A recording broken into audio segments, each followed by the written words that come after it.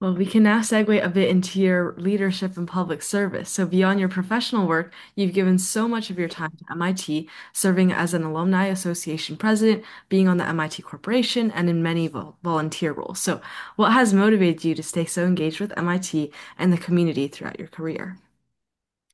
So I love MIT and all that it does for the world. I had a great experience both as a student as an alum since I graduated. So just, I like the ecosystem and and I also benefited from never leaving the area and building relationships within the broader MIT community. Some of my best friends are from the MIT community, and they're not necessarily the ones I knew as a student. So you kind of, when you kind of build on those relationships, it just becomes deeper and more meaningful. And then I also get a lot of energy from the people in this community who, tend to be focused on real problems and the quest to solve those problems. There's a nerd in almost everyone I encounter in this community, and that's kind of beautiful. Well, you've led in both professional and volunteer settings. So, from your perspective, what makes for effective leadership in each, and how do those experiences complement one another?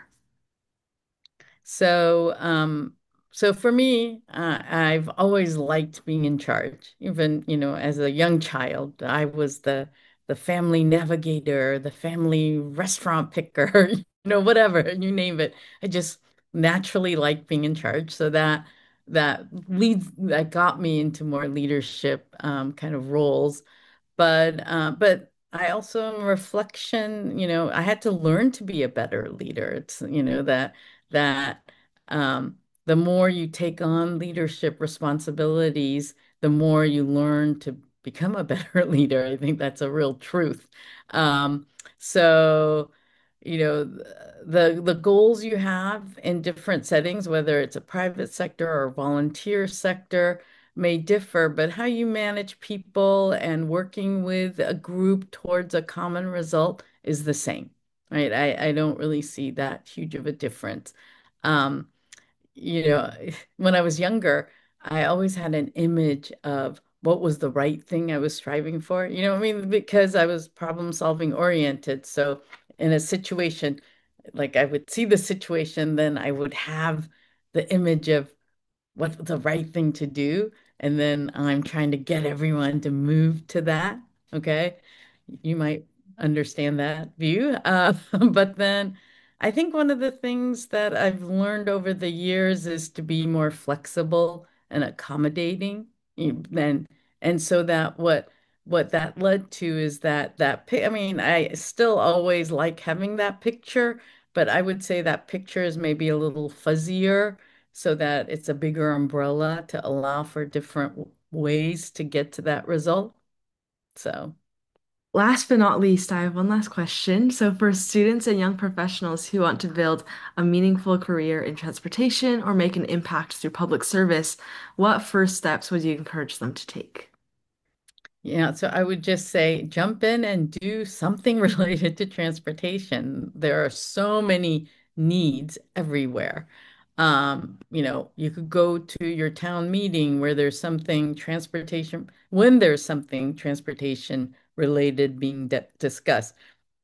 So in Arlington, my town, as a result of a town meeting, the community came up with this project to put little red flags at crosswalks where there are a lot of students walking to and from schools. And so you have a bucket at the two light poles on each side of the crosswalk.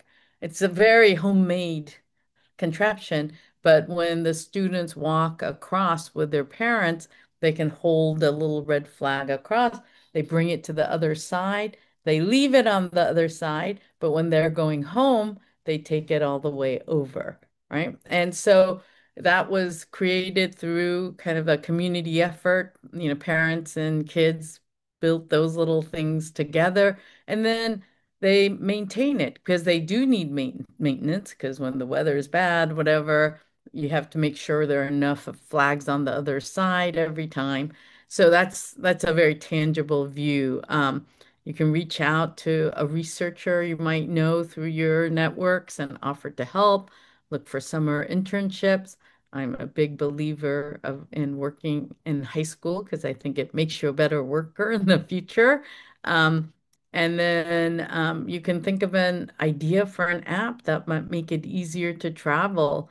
I remember hearing about a long ago app that someone in Vancouver, Canada developed to order a coffee while you're in your ride, and so it'd be ready when you got out. I mean, like so simple, but was very meaningful when it first came out. You can read books, there are tons of them, but just jump in, learn more about transportation in any way possible. It's an exciting field, and I mean, what's wonderful is there are so many ways to contribute and make a difference.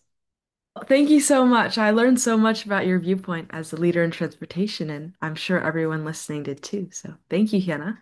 Well, thank you, Sophia. You've been a very nice, very wonderful host. Thank you.